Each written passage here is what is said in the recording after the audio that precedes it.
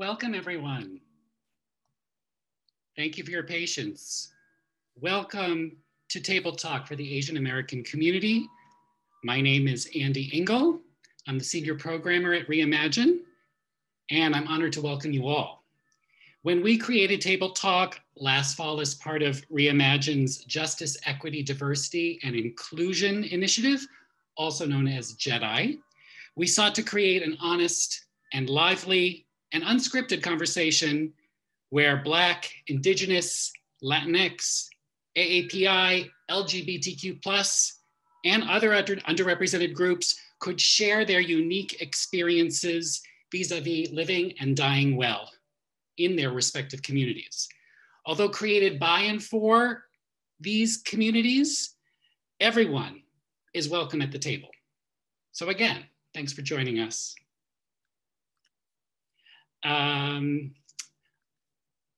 I want to thank the John and Wowna Harmon Foundation for their support of Reimagine and our JEDI initiative, which makes Table Talk possible.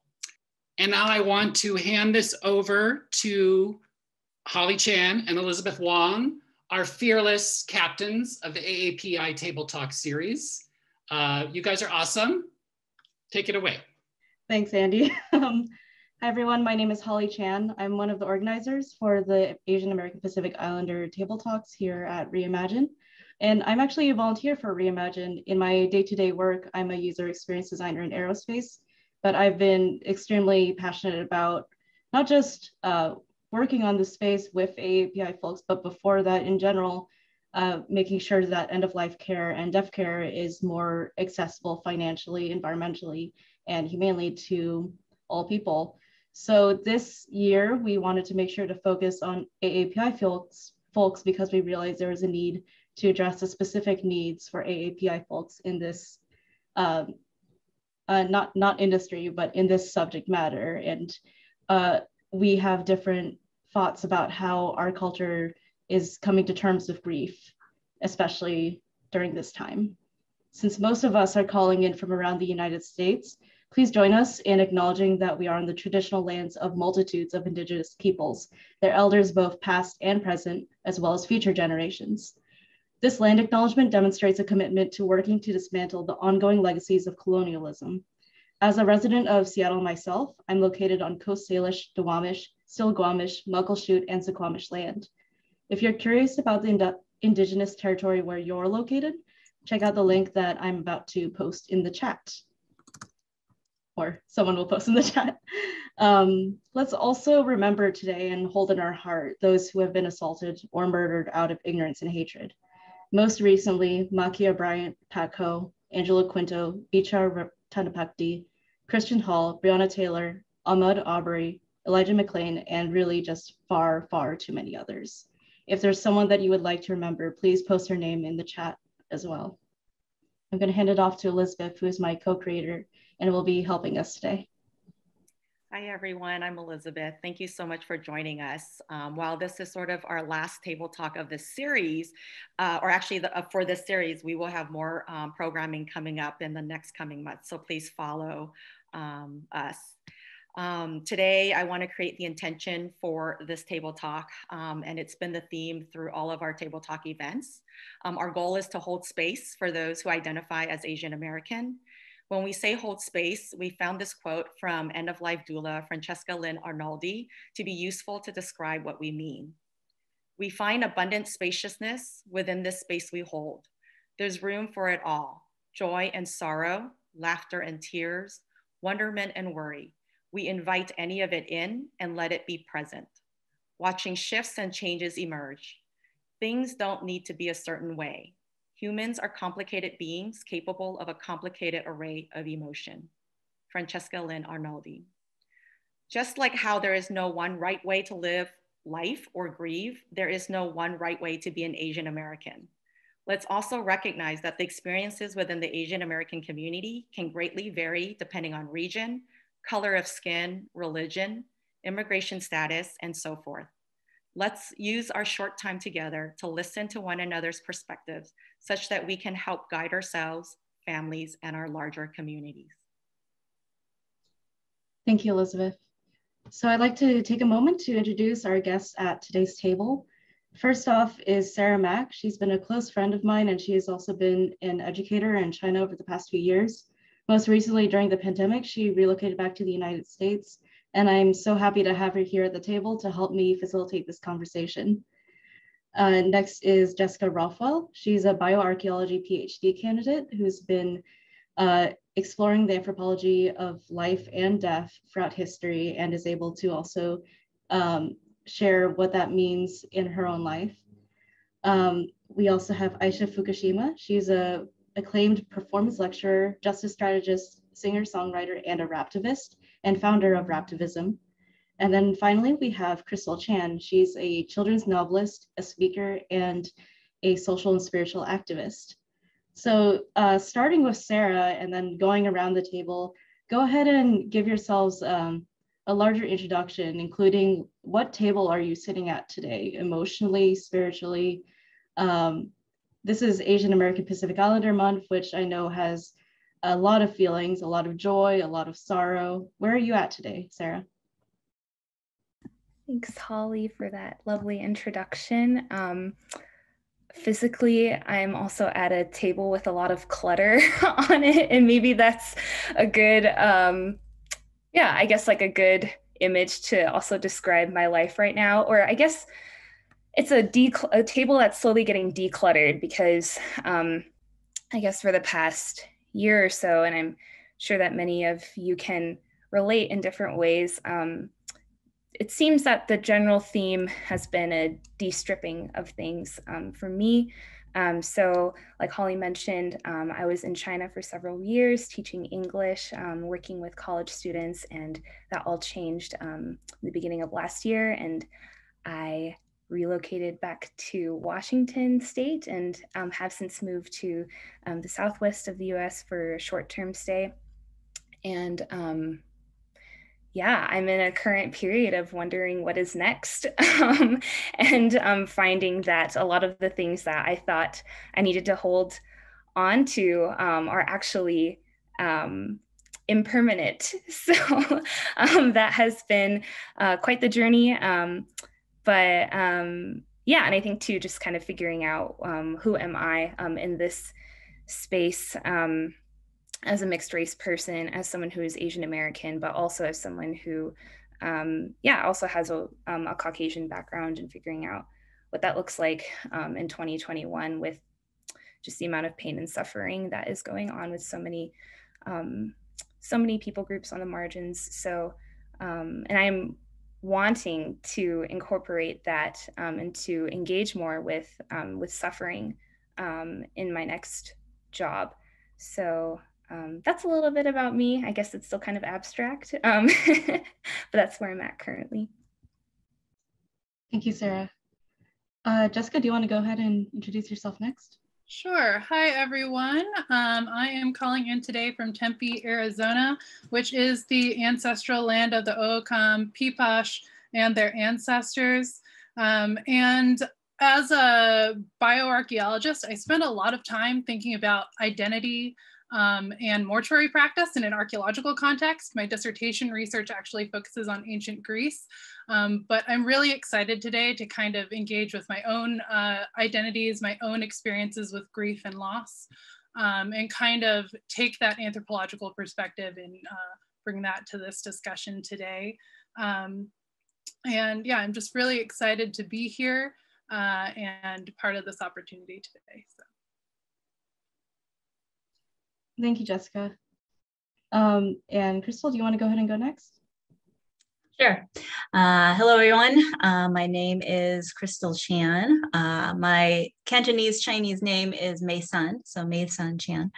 I'm here in Chicago, Potawatomi area, and I am a children's novelist, and I use my English name for my my children's authorship, my secular social justice activism, which I do a lot social media wise, especially on Facebook and elsewhere. And then under my Chinese name, Mei Sun, I've been doing more and more with spiritual activism and spiritual companionship, most recently helping individuals kind of find and identify their spiritual fingerprint. Like, what does that mean? And how do you claim that? And how do you find joy in that? For where I'm at right now, I guess I would say just I'm in a season of claiming my fusion. And I would love to talk more about that, in our conversation and how that's working for me and how I'm just like, I don't know about you all, but like 2020 and ongoing, obviously it's still going on.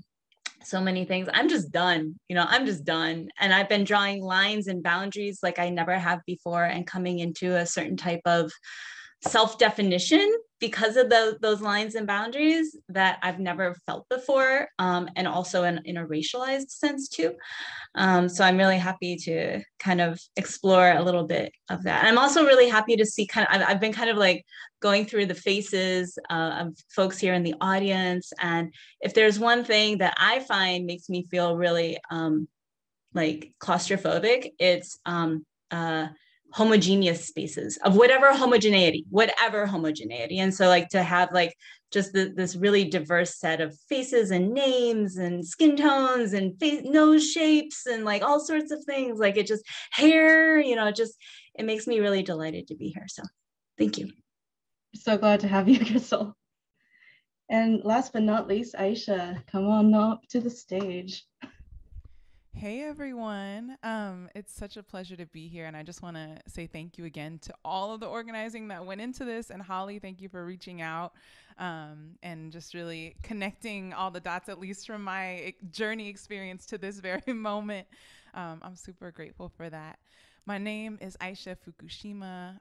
As you can see by the naming on the bottom of the screen, I go by she, her pronouns mostly. And I'm here on occupied Lenape territory by way of what many people know as Philadelphia, but also have roots in occupied Duwamish territories. I heard a lot of Washington State love out there. So yes, to all of the things, and also roots in Yokohama, Japan. And I think about folks like the Ainu or the Ryukyu and what is by many people known as Okinawa. So just want to kind of shout out the locality of not only those acknowledgements, but as Holly, you put it just so clearly, that this is also about how do we create decolonization and liberation ahead. At least that's part of my mission statement. And I could hear that already resonating so much in so much of what has been said. I call myself a justice strategist, or kind of have been dubbed that by a lot of my friends, in that I do a lot of arts and culture. I sing, I create freedom songs, I make beats and do keynotes and all of these types of things, facilitation. A lot of my skills have been honed as an educator in the classroom, both in public schools to Ivy League schools to community colleges and all of the things. They're all connected. They're all, everywhere and in between. And that's both in the United States and around the world. Some of my work with Raftivism and starting that global hip hop justice project has been like a way of finding how to create different kinds of pedagogy and praxis that could connect dots across a lot of different places and spaces without like also questioning kind of certain kinds of imperialized or kind of imperial and empire-centric learning modes, and kind of retooling, creating new ways of being with one another and creating space with one another. So I say that because I think that plays into the music that I create. It plays into the speeches that I do, and it plays into the collaboration and the attempt to play with the tempo of the everyday. So I hope that tells you a little bit about what table I'm sitting at. I'm super grateful to be here, and I want to make sure we have time for all the questions. But yeah, thank you. Thank you for asking. Thank you so much, Aisha. I'm so glad you could join us today. And if you tuned in earlier, that was Aisha's music that we had playing at the very beginning. So be sure to look her up after this. So to kind of open up the conversation, we're going to start with something that simultaneously goes really deep and really broad and could potentially mean nothing at all. It depends on how you interpret it. But what does home mean for you? And then we'll just go from there. So whoever wants to start can go ahead and riff off of that.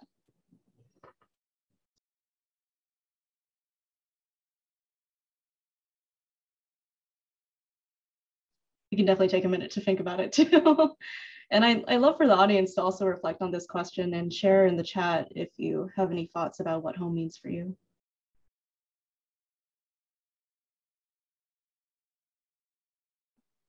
I'll take a first shot at it. I usually call it a first draft thought, right?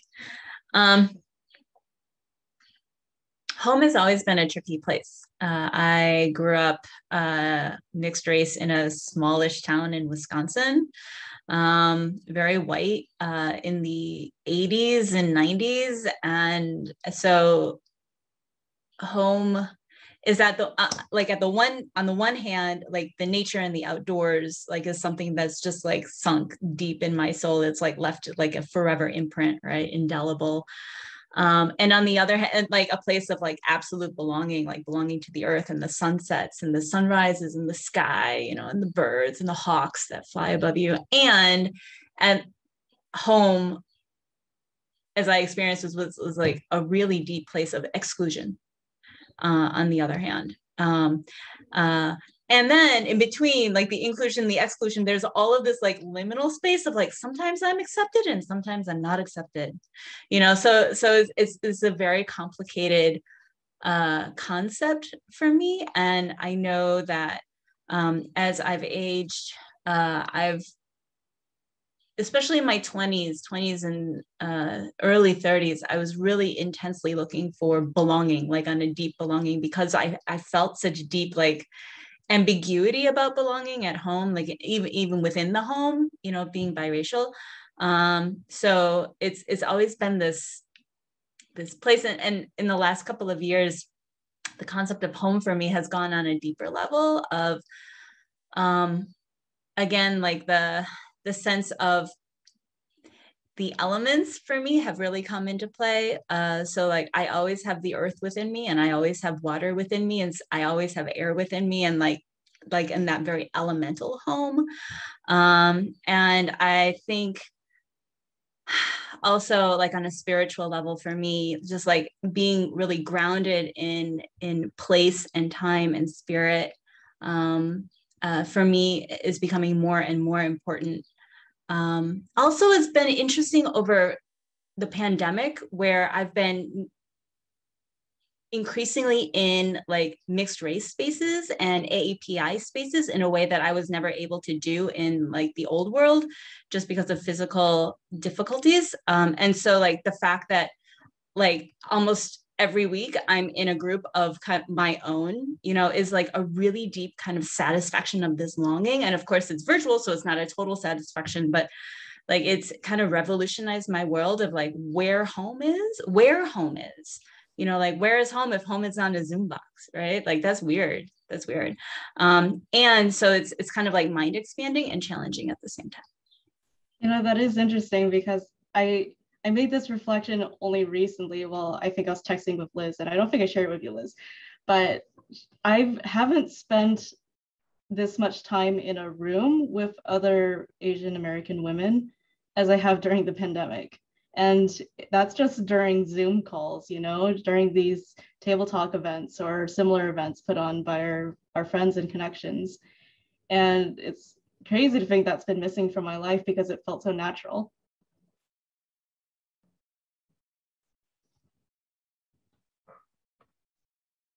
How would anyone else like to share about where are there moments where you found home, even if you don't have a definition for home? Where's the moment where you felt at home in your heart? I think for me, especially as I've gotten older, home has become less of a place and more of a concept. And I feel most at home when I'm with people that I feel like support me, and I don't feel like I have to, you know, put in extra work just to exist, just to communicate with people on the same level. And so, I mean, I could identify multiple places and people as home. And I think kind of reflecting on that conceptual home rather than a physicality of place, was place can be part of that concept of home. I think it really speaks to this human need to connect with other people and to feel heard and included and part of a community. And there's so many times, especially as somebody of mixed race, feeling kind of out of place. Like you're always part of one thing, but not all the way part of one thing and feeling that kind of tug in different directions. And also for me, I'm half Filipina, half white, but for a lot of people who don't know me, I look very ambiguous. So like this also kind of societal level of identity formation where people kind of make assumptions when they look at you and how they include you in their communities. And so, yeah, it's for me, home is this kind of concept of finding your people, not necessarily a specific place to go back to necessarily, but people you can always lean on. Yeah, I super resonate with that. When Crystal was sharing earlier about, you know, just like looking in the Zoom room and seeing the amount of diversity, I was like, wow, that's a space that I really feel at home in, actually. Like, I remember in college, like going to an Asian American Christian fellowship of really sweet people, like all so amazing, but feeling so out of place, actually, because I was like one out of two people who were not fully Asian. And I felt like I really didn't belong there. But then I also lived at like a Christian house that was predominantly white. And I also felt like just my Asianness was being spotlit all the time, and like jokes and things like that. At the end of my freshman year, I started getting involved with international student groups, and I had such a ball. That was like one of the most fun communities I was ever a part of. Everyone was so different, and like no two people were alike in their experiences, like or in their appearances. And there's just this understood belief that we were always going to like be learning from each other, and all of us had something to offer. And I think that's been super important in like the communities that I've found home in, is like there's a sense of like deep, profound respect, and also of like wanting to leave assumptions at the door, I think. And yeah, I think that's like I have individuals who, yeah, like I also feel super at home with, or like families or couples that I'm like third wheeling that I really enjoy. But yeah, also in terms of communities, I've just found that like really important. And I lived in Europe for a little bit, and I've lived in China, and I feel like in some ways like my heart is left behind in each place that I go to. Yeah, there's always a little, just because like I've lived there and I've loved living there, like there still can be that displacement. But in those particular communities, like one that I did find in China and then in college, I've just really felt complete safety in, and belonging. So, yeah. Thank you for sharing that, Sarah. Wow, there's both in this conversation so far and via the chat. Folks are like just dropping knowledge. So I feel like I'm just soaking it up on all there's like the ones and twos, and I'm just going back and forth between the records, so to speak. This is incredible. You know, the first word that comes to mind when you ask that question about home is practice. The word practice came to mind. And I think, you know, Crystal, what you were saying about home, is it, I'll put it in my own words, is it a place of comfort? Is it a place of discomfort? Like all the things. And when I look and think about my relationship, for example, with the United States, like United States is home, and I also don't always feel at home here. You know, and writers and, you know, all sorts of incredible expressive voices from James Baldwin and beyond, you know, Grace Lee Boggs could talk about, you know, how they both feel at home and maybe not at home. So I think for me, I think my intuitive understanding or sense of home is that it's both. It can be both. It can be both kind of complex in the sense it has that comfort. It has some of that discomfort or lack of belonging. It also has some challenge. Someone wrote in the chat that home is in their body. And I was also thinking about how sometimes people can feel at home in their body and also not feel at home in their body. pending all the things that are going on, you know? And so then I started to think about this word practice too, right? Like, what is a practice? Why does practice come to mind when I think of home? And I think about even my vocal practice that makes me feel at home in my body, but there's challenge there. It's pushing me out of my comfort zone. It's training me to see how I can play with my breath to make different sounds and feel supported, or make something sound not supported, you know, just have dynamics. And I feel like that's a good metaphor to sort of how I often feel that I'm moving through the world. And when I think about feeling quote unquote at home, I think about a lot of places that held that kind of complexity, whether that's through the metaphor of singing or what I was describing before with kind of the national identities, or however you want to, you know, lingo you want to use to define that. I think about classrooms. I think about theater rehearsals. I think about band practice. I think about, you know, all these different kinds of, you can call them rituals, practices coming together. We're like, we're here, and we know not every school day that I taught was smooth or easy for everyone in the room or anyone in the room sometimes, you know, and that was like, but we were there. We showed up. We showed up. And so I think, to me, some of all of that is part of what home is. One last thing that pops into my mind on this question is, I remember as when I was growing up as a young person, especially kind of the very early age, my parents, we would kind of go back and forth between Yokohama, Japan, and Seattle, Washington. And every time I would get to, and kind of everywhere in between, because they were working in the music industry at that time. And so I remember that every time I would get to an airport, I'd be like, I'm home, you know? It's like this place of transition. I'm like, yes, this is my spot. I saw someone else in an airport via the chat, so resonating with that. But if that's any clue into kind of what feels like home for me, yeah. Amazing, thank you. And I never really thought of the idea that a liminal space like an airport could actually feel so at home, but I definitely have felt moments of that when I've gone for airports, not all the time, especially non-security. But when, I don't know, I landed in Hong Kong for the first time, and then all I have to do is just like scan my ID card and go right through.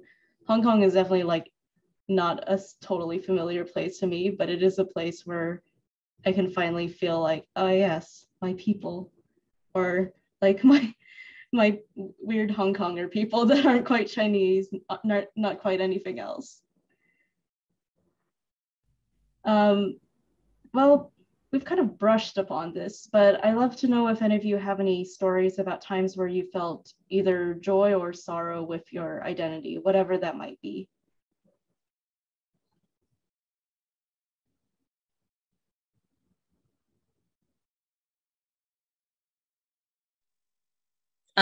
Not to be glib, but I would say like always yes. Always yes. It's always, I've been learning better how to hold the tension, and how to also recognize that the tension doesn't come from me.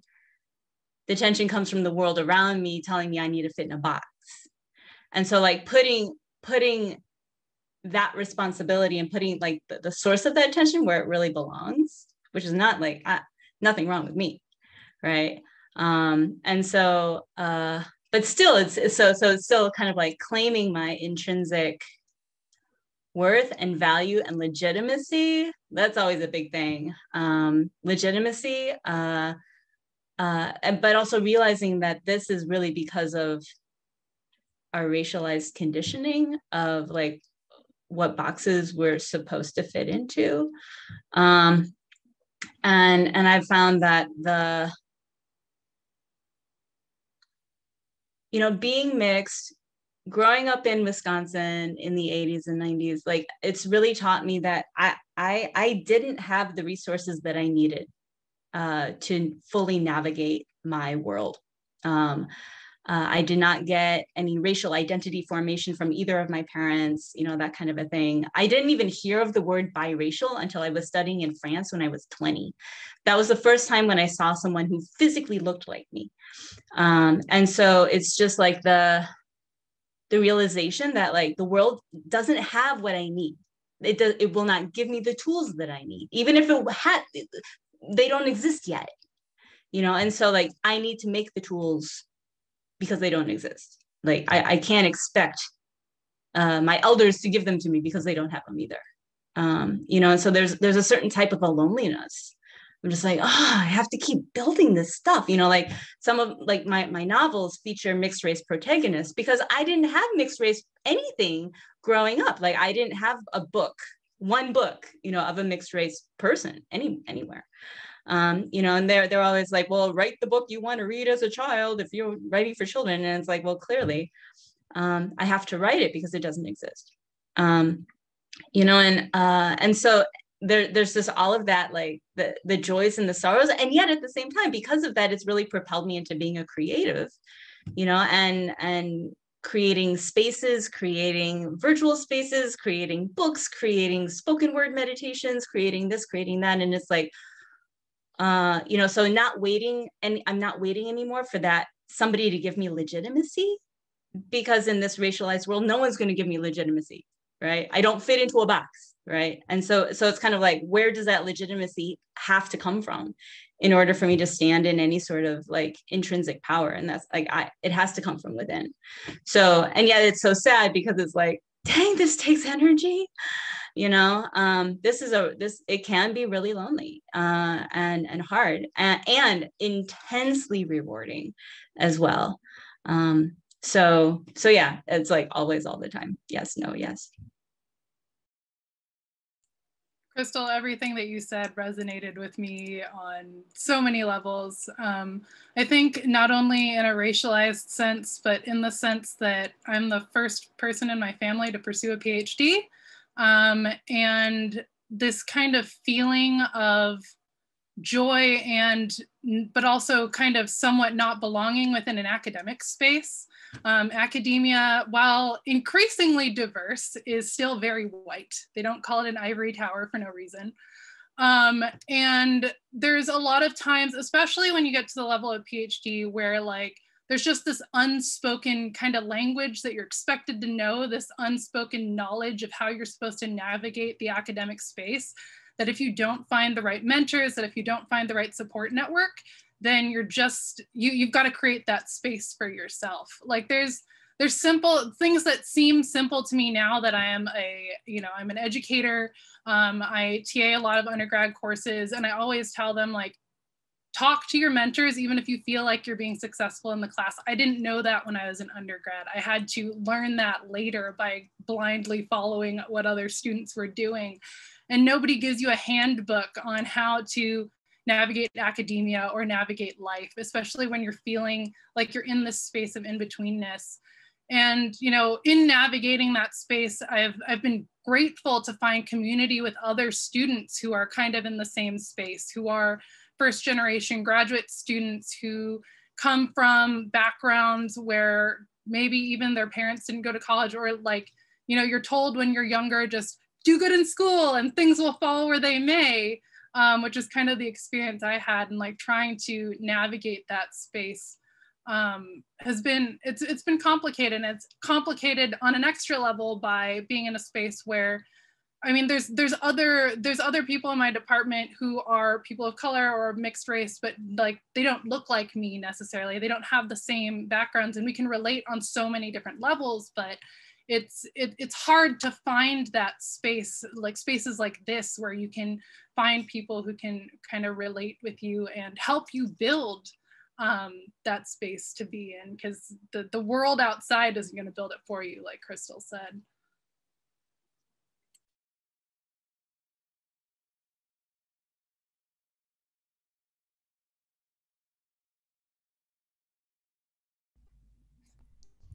I'm losing track of the question, but that's good because I'm gonna just riff with it. It kind of just evolves over time. Yes, it's like a game of telephone. Just wanted to be transparent on that point because we're journeying here. So, yeah, you know, I think part of what came to heart and mind is in the beginning of the conversation, a lot of folks, or it was brought up like being in more spaces like this one, and especially with focus on what.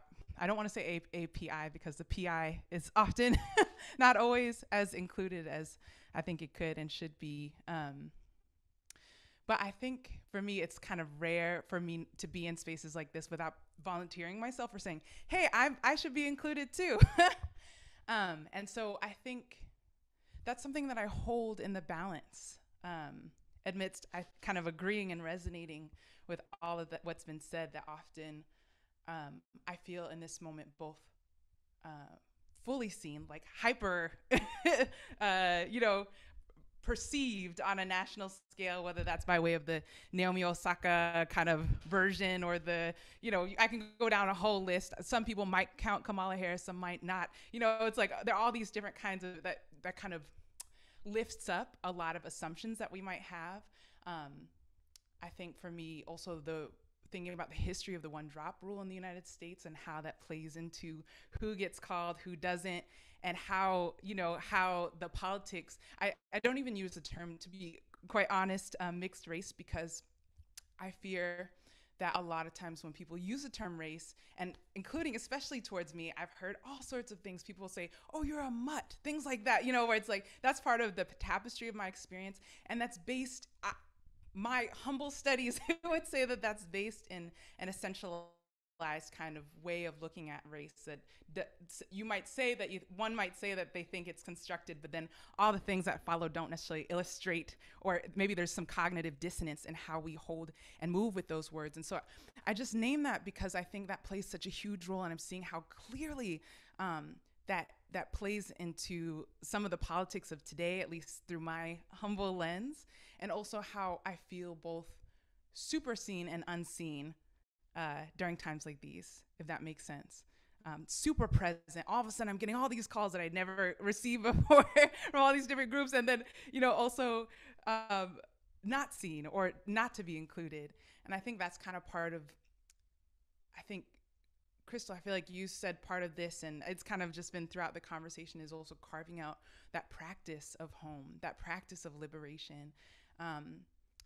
One that is not only cognitive, but one that is embodied too. And so for me, the freedom songs and even the facilitation techniques are really, to me, part of, I think Fred Hampton said a quote of something like, just as we don't fight fire with water, or fight fire with fire, we fight fire with water. And we don't fight racism with more racism, we fight racism with solidarity.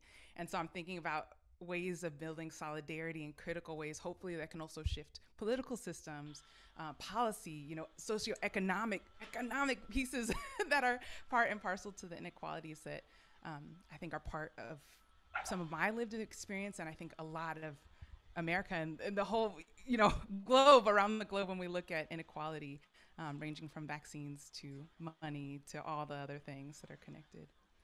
Yeah, I could keep going, but I'll pause there. Excuse me.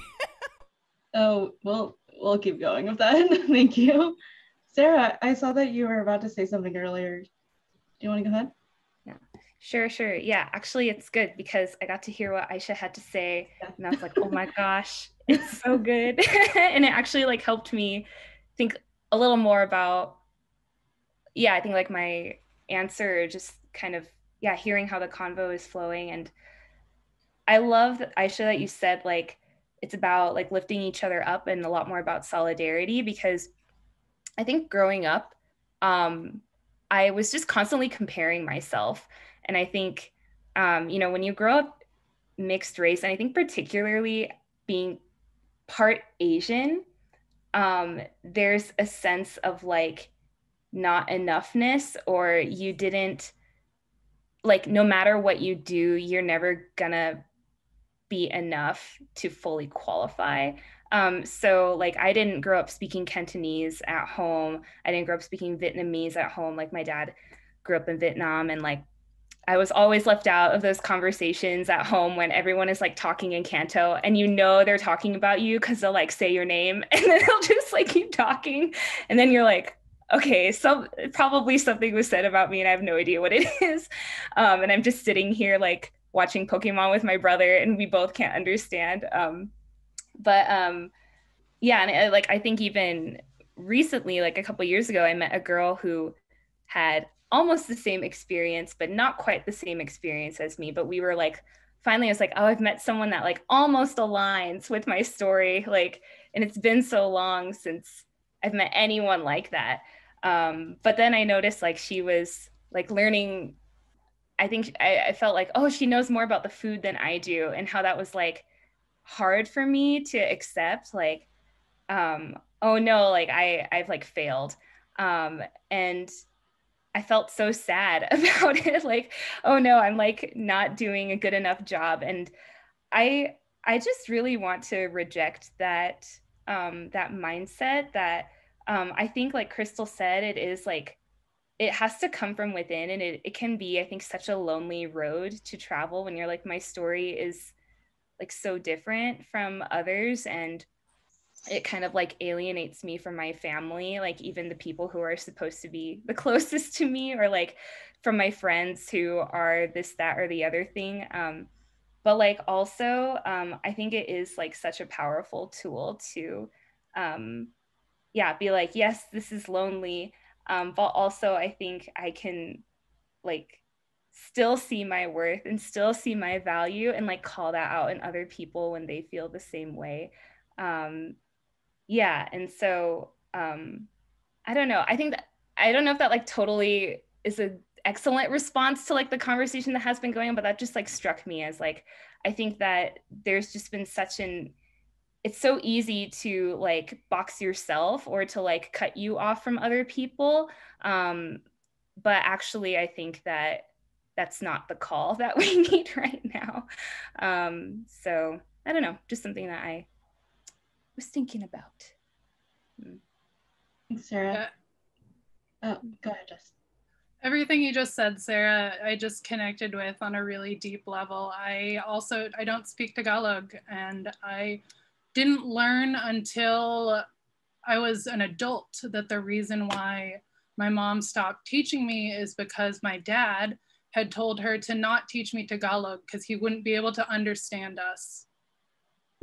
And now it just, I mean, it's been, and you know, I'll hang out with my family. All of my cousins speak Tagalog. All of them have both Filipino parents. And like, I'll go to family gatherings and they'll all be speaking with each other. And it's hard. It's hard because they'll have to like switch to English to speak to me. And, you know, when you're older, it's hard to learn a new language. It's hard to carve out that time. And it's something I've wanted to do, but, you know, life kind of pulls you in different directions, and that kind of feeling apart. Even though, you know, you're still part of that family, but feeling that kind of loss of connection with that with your kind of ancestry. And I think specifically for me, especially when I think about the colonial history of the Philippines and kind of what that means in terms of this loss of identity over time, or this kind of reforging of new identities over time. And it's painful to think about, honestly. And like, I know, like, I mean, my family still loves me for what I am, but I've always felt kind of apart in that way. And it's something I've struggled with for a really long time. And kind of, you know, thinking about that manifestation of a kind of colonial ideas within kind of my own life experience.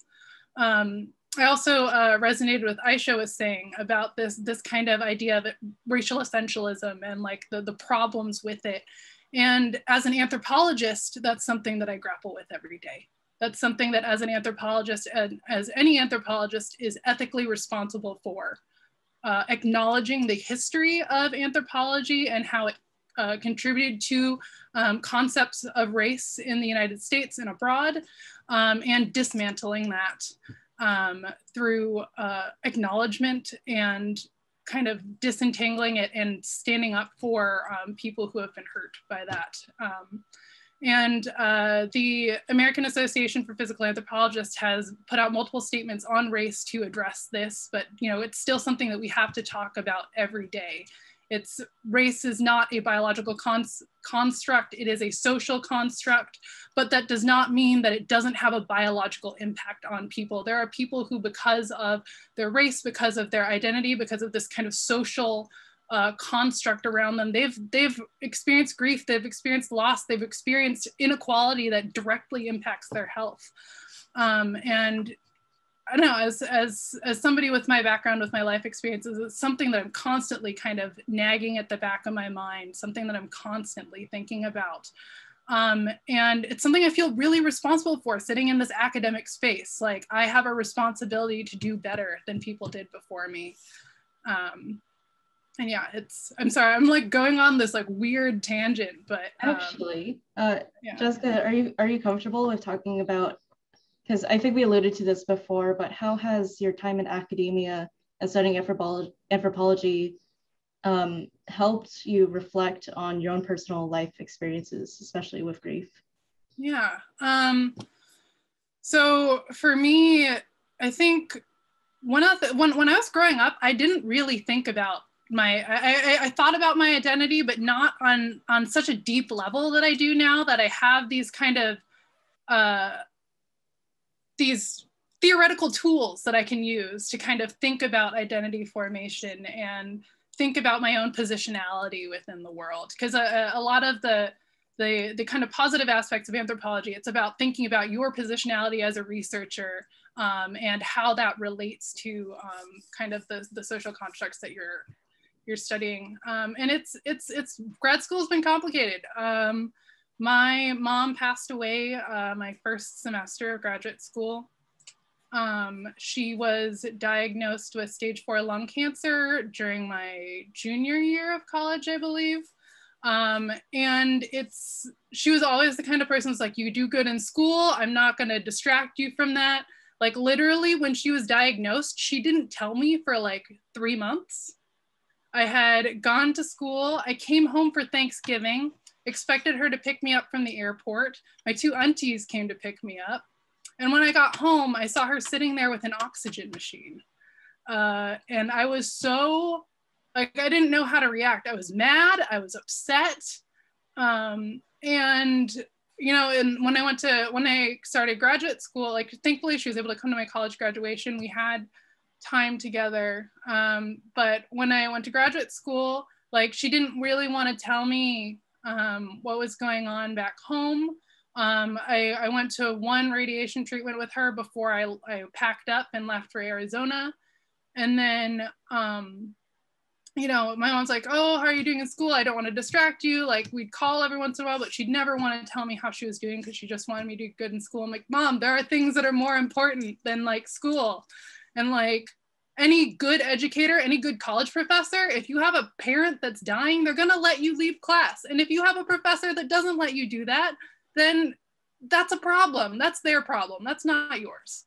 And anyway, like, even when she was in the hospital right before she died, my aunties and uncles didn't want to tell me what was going on because she told them that she didn't want to distract me from school.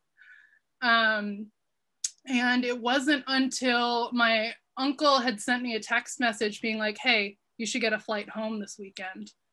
Like, and it was like the middle of the week and I didn't know how to react. I didn't know what was going on. Nobody would tell me what was going on. And I understand, like, culture they didn't want to talk about. My mom had told them not to talk to me about it. They wanted to respect their wishes. I don't blame them for that at all. I understand. But my roommate at the time was with me. She was in her office and I just like ran over there and she called the hospital and figured out what was going on. And like, I talked to my advisor and they're like, go, go, go. Like, you can be gone for 2 weeks. We'll like figure out your schedule, whatever. And it was just kind of this clash of mentalities. Like there was this idea of like, oh, the school is the most important thing you're doing right now. And where's my advisor? And like, you know, the graduate advisor were like, no, go, we'll figure it out later. Do what you need to do. And I am so glad I was able to be there. Like, I was able to hold her hand right till the end. But it felt so surreal. It felt so surreal. As like in my research, I look at death and dying all the time. I look at mortuary practices. But like experiencing it was the first time I'd been there for someone who died. It was the first time I'd attended a funeral. And like, I felt like more like a participant observer than anything. So both a participant in that it was my mom and like, I was there grieving for her. but also just kind of the practice around it was very alien to me. A lot of my mom's side of the family is very religious. I grew up Catholic. I don't go to church anymore for various reasons, but for them, it's like very important culturally. That's how they raise. It's part of their connection to the Philippines. And so like I was sitting there and like everybody's praying the rosary and I'm like trying to process my own grief. And looking back on it now, and like, you know, I look at kind of grief and mourning in the archaeological context too, and thinking about this kind of contrast between this social mourning, so like the process of the funeral, all of the kind of ritual around it that people use to process that grief, and then the personal grief. And it's, yeah, and that kind of personal grief gets torn between like your own identity and your own kind of concepts of how to process it and kind of the cultural norms that you are surrounded by. It's like my mom said, like everyone that was at the funeral, it's like they knew what they were doing. I mean, they experienced, my grandparents died before I was born. And so like, it's like, they all knew what they're doing. They'd seen this before, they were going through the motions, and like, obviously everybody was grieving in their own way. But for me, it was this surreal kind of out of body experience. And so, yeah, it's kind of for me, it was a very kind of like complicated relationship between my own identity and like my mom's side of the family. They all immigrated from the Philippines in the late 70s. Whereas me and my cousins, we all grew up in the United States our entire lives. And so it's kind of this tension between my experience growing up in America, my experience with, you know, my kind of tangential experience with death, but not actually experiencing it firsthand. And then navigating those cultural norms and being respectful of what my family needed to process that grief, and kind of figuring out what I needed at the same time. So yeah, it was just it's kind of navigating those identities and dealing with grief has been, it's been complicated, I guess. And it was interesting at the same time. So like on the kind of the religious aspect, my mom, she didn't want a funeral mass. She just wanted a blessing at the grave. But I remember at the funeral, like people being like, oh, I contacted the priest and they're going to dedicate such and such mass to your mom. And I'm like, okay, like if that's part of what you need to mourn her, that's good. And it was kind of this weird tension. But yeah, I don't know. It's this kind of intersection of identities making it even more complicated. But yeah, I don't know. I don't really know what else to say on that, but. Gosh, thank you for sharing, Jessica. Yeah.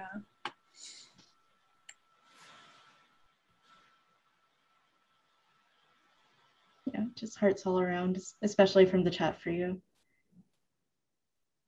And like we actually, I actually also know Jessica growing up in our childhood. So I do remember seeing her and her mom at our church growing up, and I think we fell out of contact during the time that your mom was in the hospital. So I didn't know until I saw it on Facebook, and it was also just weird coming home and not seeing her when I was visiting with my folks at church. Thank you for sharing that. Well, this part of what Reimagine does, actually, like the core of what Reimagine does is create these spaces so that we can talk about grief, so that we can talk about things that make us like really reflect on ways that we have grieved throughout our lives. And did anyone else have any stories from their own lives about grief that they've experienced and how their identities may have factored into it, may have not factored into it at all, but just how everyone grieves throughout their lives, like it's affected by our entire life story. If anyone has anything to share, then this is a perfect space for it, because we're all here together in this room.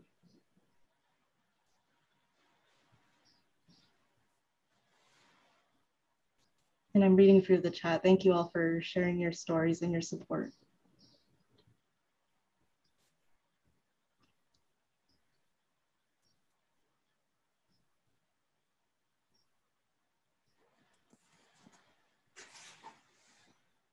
So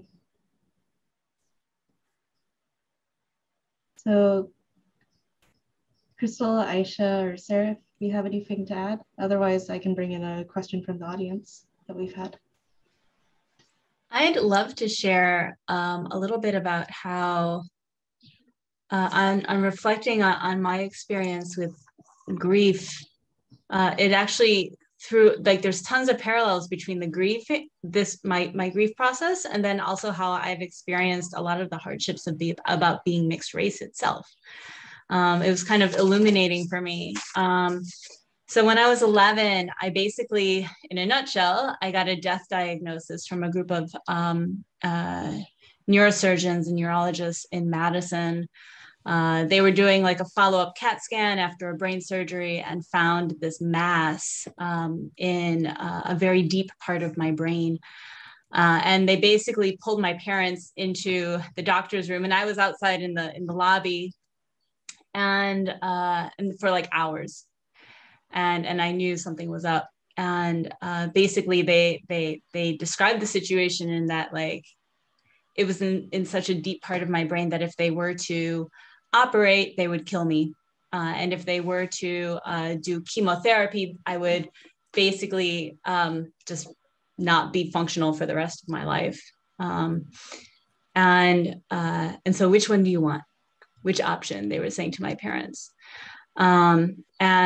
And at that point, and then they said, and you must make a decision. My parents were like, well, we just want to have her live as best of a life as she can. And they said, no, you need to make a decision. This was in the 80s, so medical ethics too in the 80s. And then they said, but it just so happens that tomorrow a world-renowned neurosurgeon just so happens to be stopping in. And because he's so amazing, he can look at everything, and he will have the final say if you're interested. And we're like, of course we're interested, right? So at that point, my parents booked a hotel room, and I was still confused. And it was there in the hotel room that my parents basically told me I was going to die.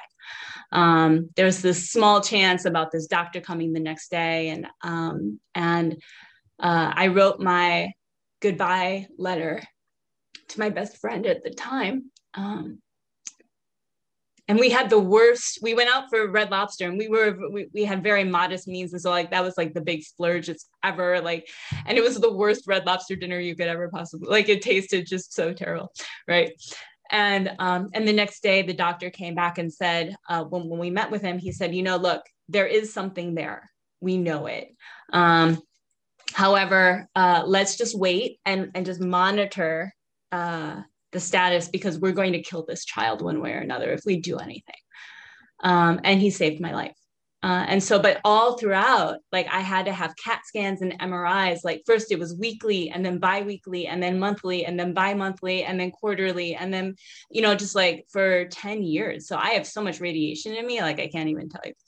But it was just like, at any moment, he said, we need to proceed with, like, because the doctors wanted to do chemo like the very next day, right? And so, like, but this specialist, he said, like, so I've always had my mortality has always been in front of me, always. And so when I was in 5th grade, of course, like, the girls are thinking about like who they have crushes on, and I'm thinking about like, oh, I have my scan tomorrow, I hope I'm going to live, that kind of a thing. And that followed me for 10 years when they stopped finally monitoring.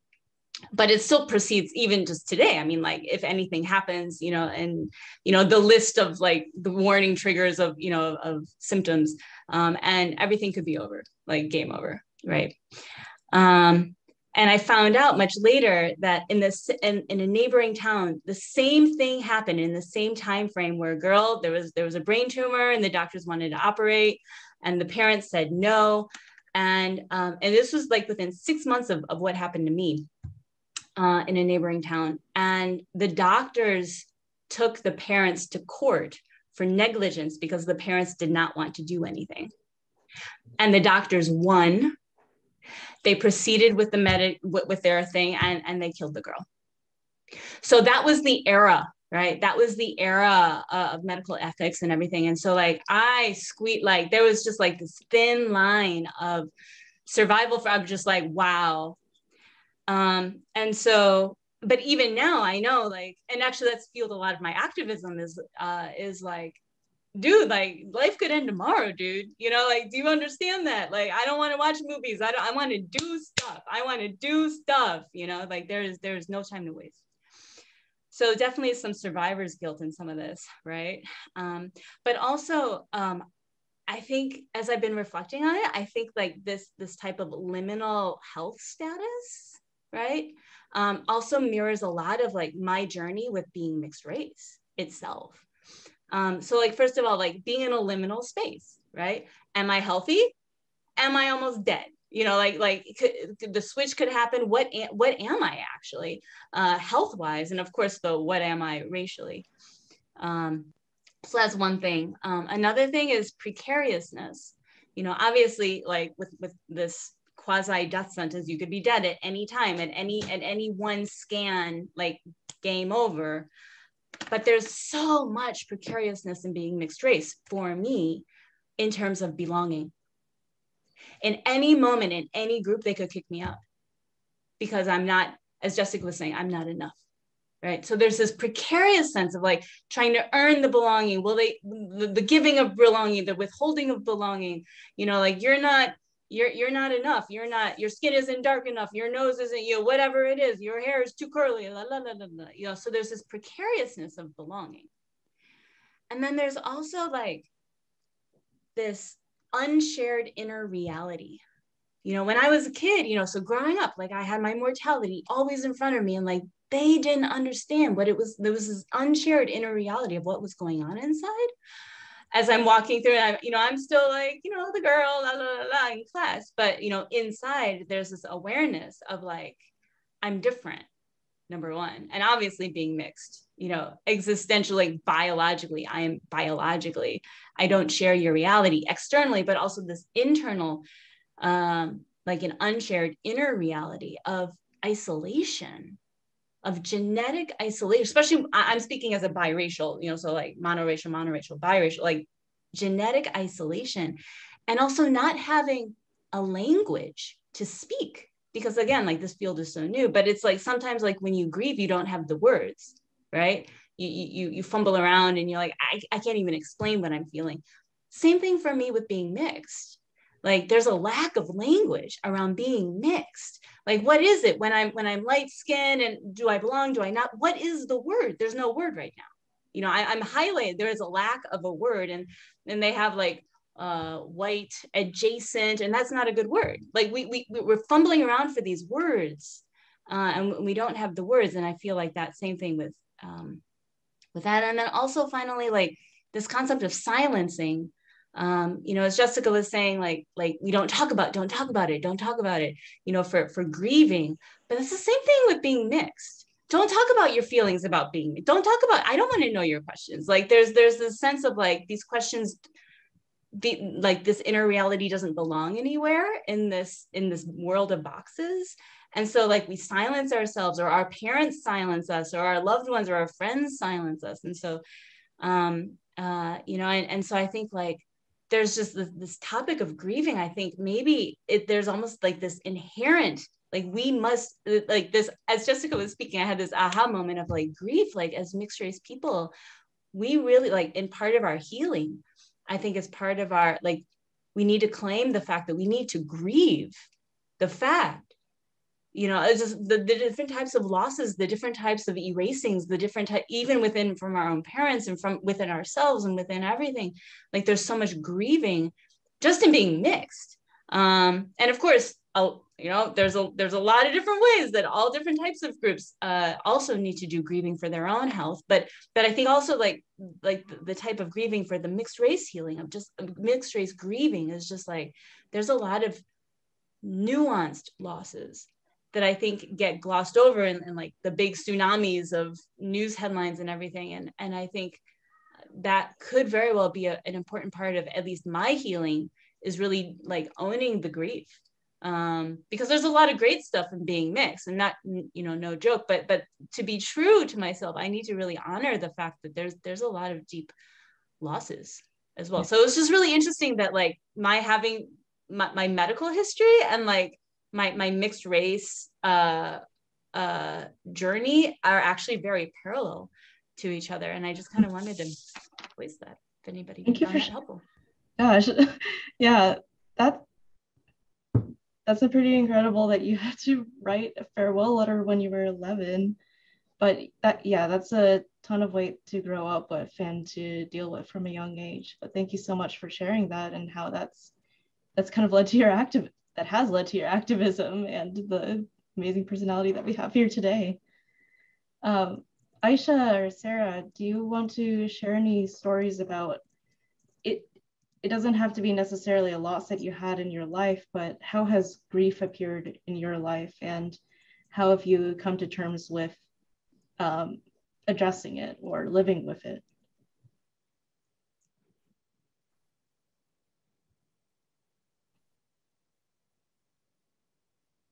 Happy to jump in, or open to jumping in. Maybe that's a more fitting term. I think, gosh, there are so many layers to this. I'm trying to think about how to kind of bring it together. But I think one part, when I was preparing for this conversation, or just kind of meditating on this conversation to come, I was thinking about the passing of my grandmother long ago, or relatively more than a decade ago, when I was still kind of in secondary school.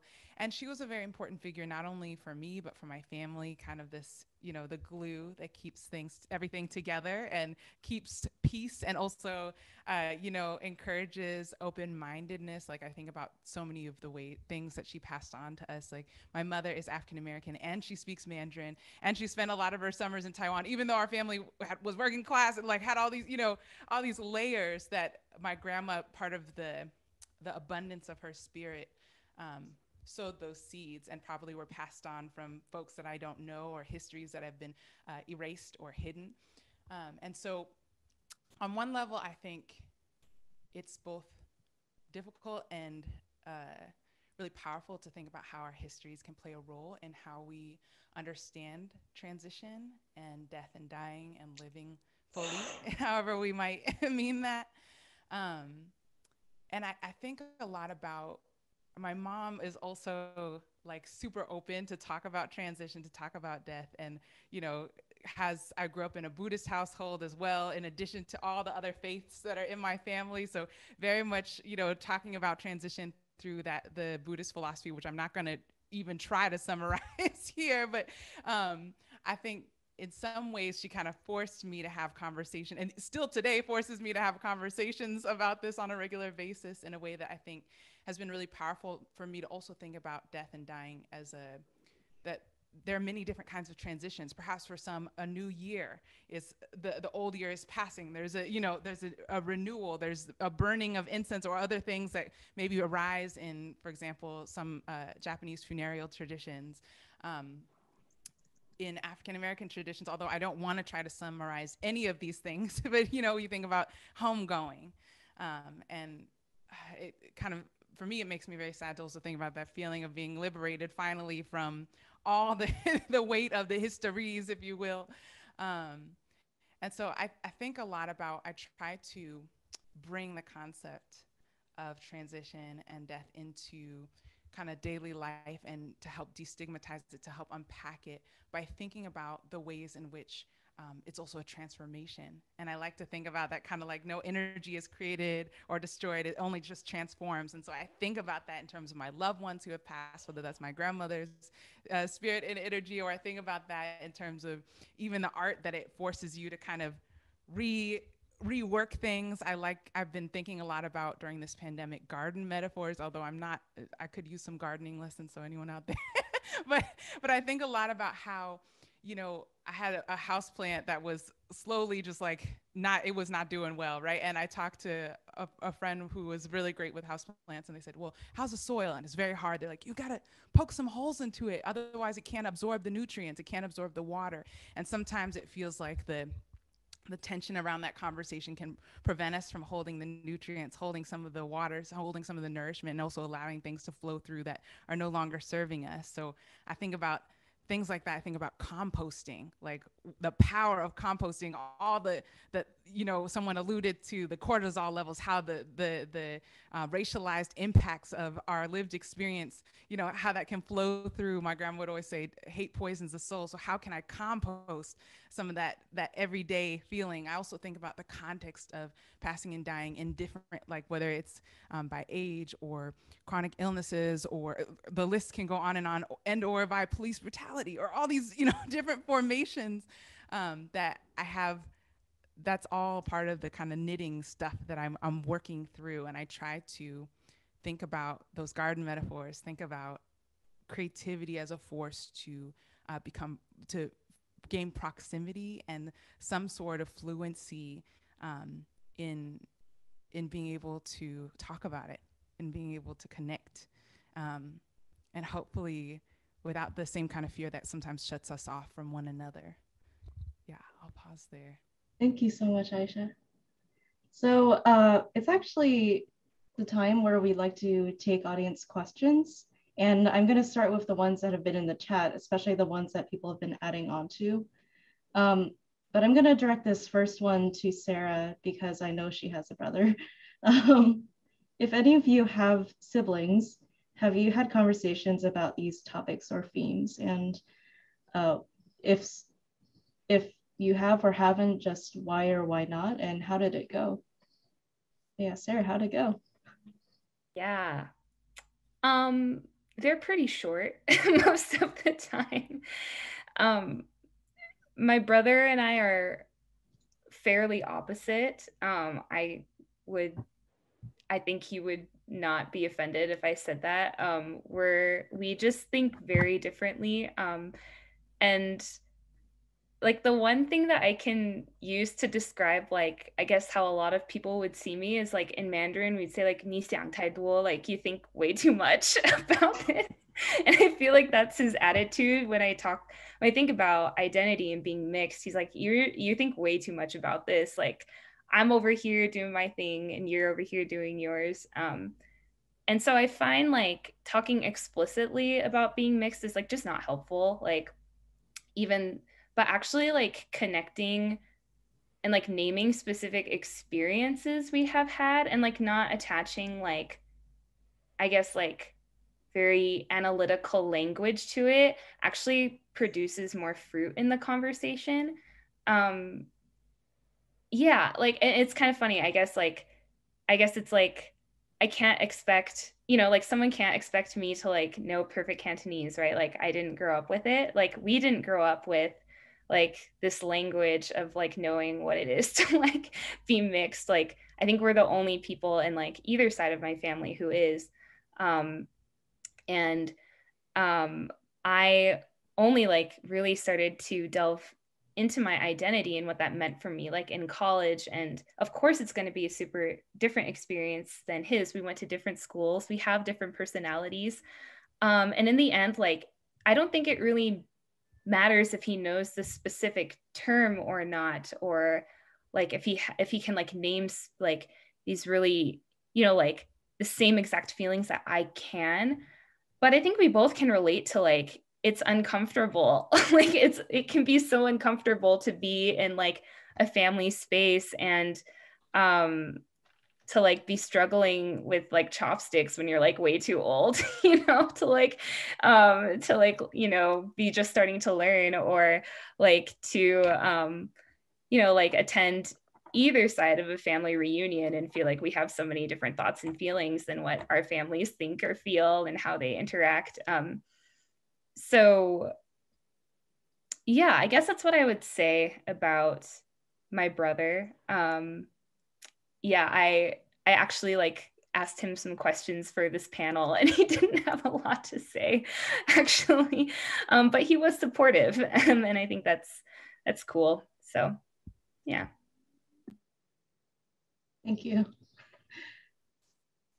Yeah, didn't mean to put you on the spot with there, but you're the one person that I know has a sibling. So. Yeah, that's okay. Did anyone else on the panel want to answer that question as well? Like, have you had an opportunity to talk to family members or siblings, especially about the experiences of being multiracial? I would just like to name two. I think talking to parents is a completely different ballgame than talking to siblings. Yeah.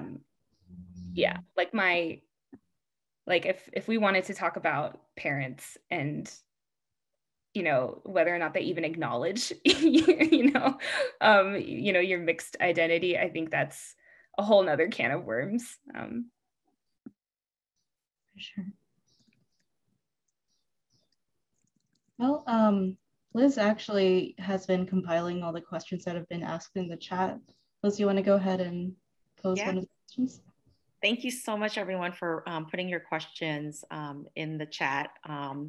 I will just start with the order that it came in. There is a question about geographically, do you feel a person of the world or feel geographically in one place? I think that's for all the speakers.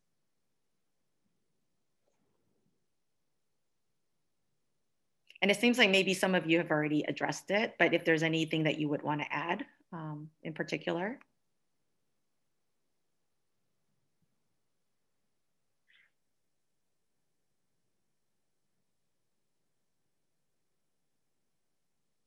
And as you think about that, I am also able to move on to the next question.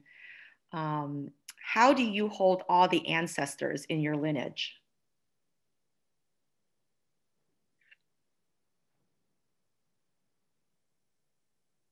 These are some very thoughtful questions.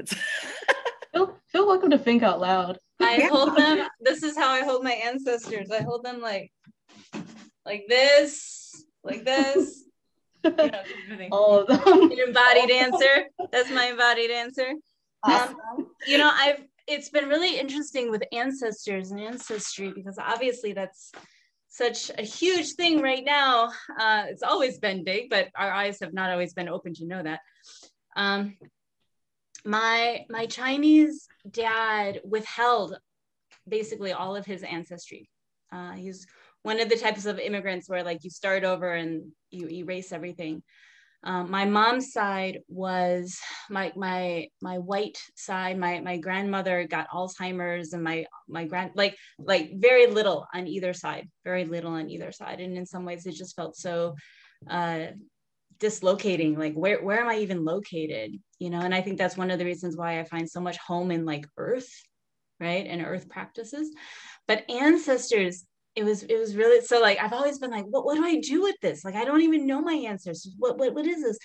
And I was in fact, one of Oceana Sawyer is here. She was leading one of the ancestry workshops, and I had this like moment of insight in one of these meditations, and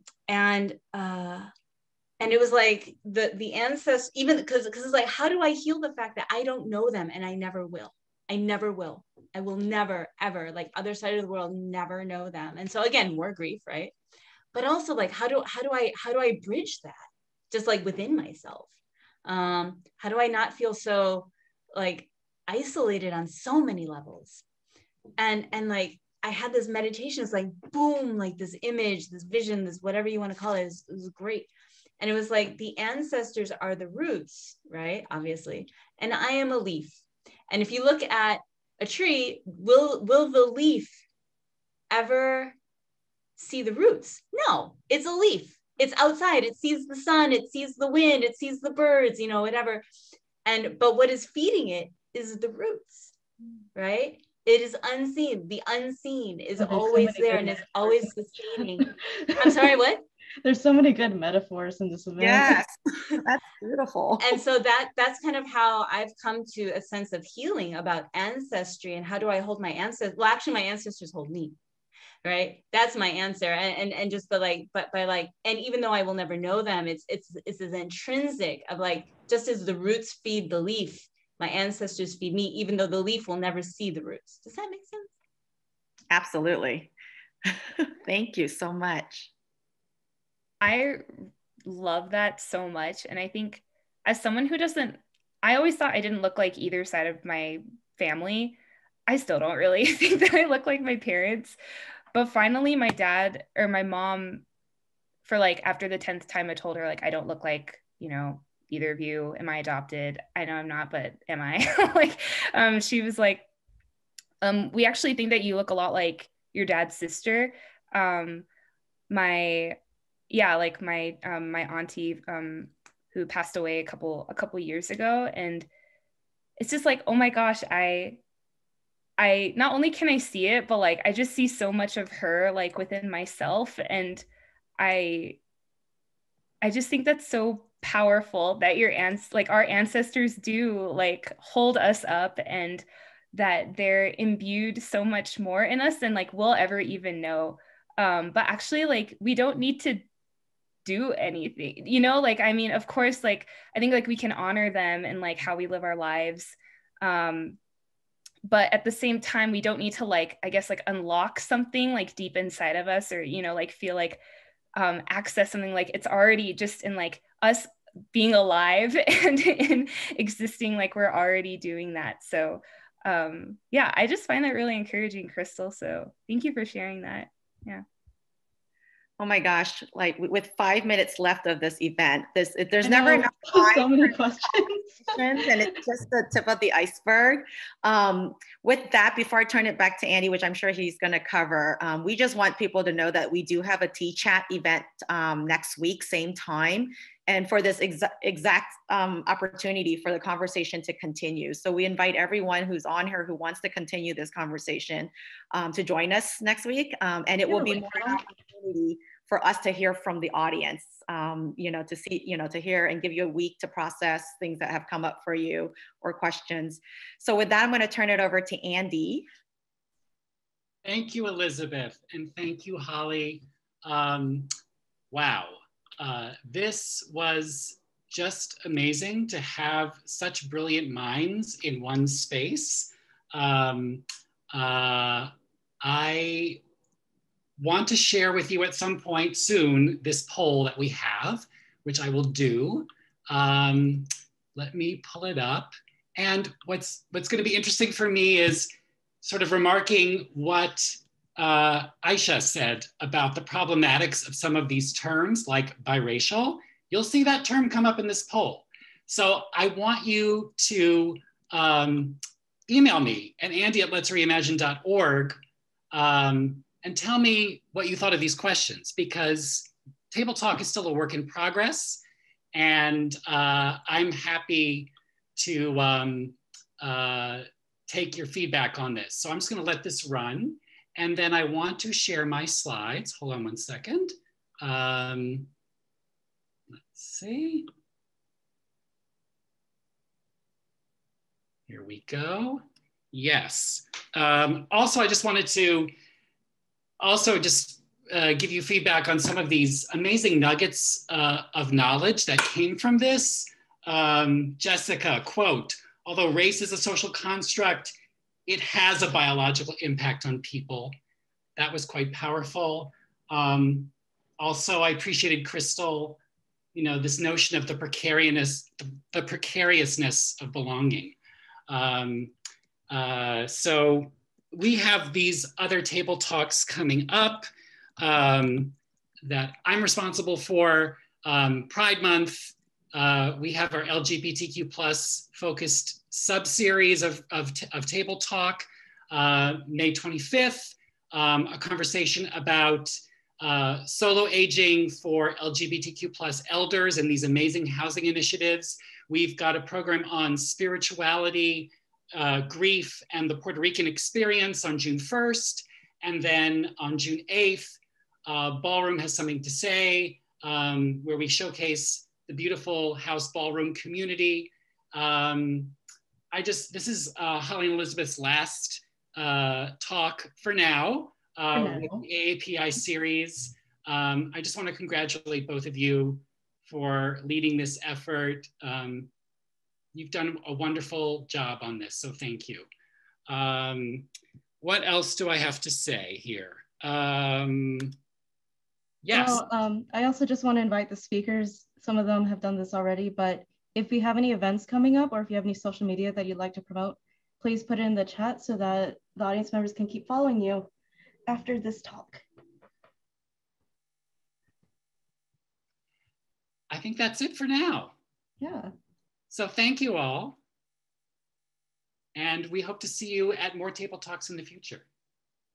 Thank you so much for coming, everyone. I know this wasn't nearly enough time as we needed to answer all the questions and to have the conversation that we really could have, but that's what next week's T-Chat is for if you can make it. So please join us.